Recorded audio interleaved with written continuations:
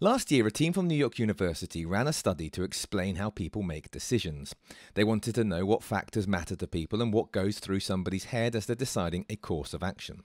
According to the study, most people have three lenses through which they decide any decision, and what's interesting is that each of these lenses often uses a different part of the brain.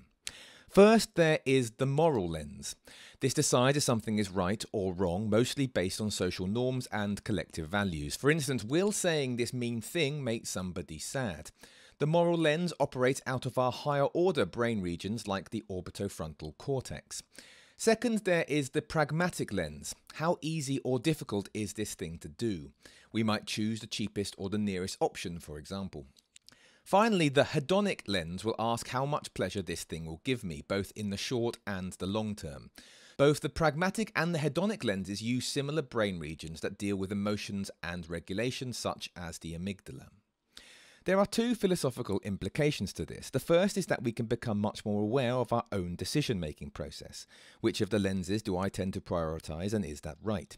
The second is that we are better able to resist manipulation, because if somebody is trying to persuade us to change our minds, they will often appeal to one or more of these lenses.